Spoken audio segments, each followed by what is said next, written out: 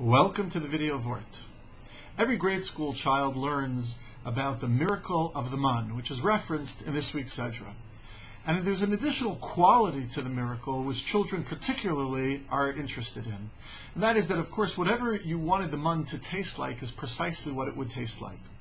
The question is, what is the significance of this additional layer of the miracle of the man?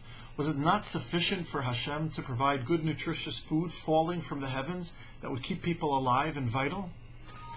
The Kehillas Moshe suggests that the man was actually a test, a barometer of the spiritual health and sensitivity of the people in the following way.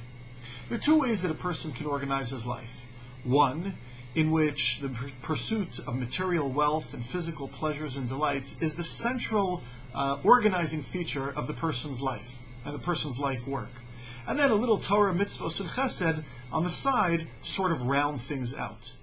On the other hand, a person can choose to make his life devoted, his primary focus in life, to Torah, to mitzvos, to chesed, and then the additional pursuit of material wealth and physical pleasures and delights to sort of round out his life experience. Two very different ways of going about life. And the Kehillas Moshe suggests that this is exactly what the man tested. Because you could choose the man to taste it any way you wanted it to. It could either be a piece of decadent chocolate cake, or it could be a piece of bread and salt. Which is not to say that those are the only two things that a person can choose. But to the extent that Klal Yisrael chose the bread and salt versus the decadent chocolate cake, showed a distinction and a difference of their priorities in life in general.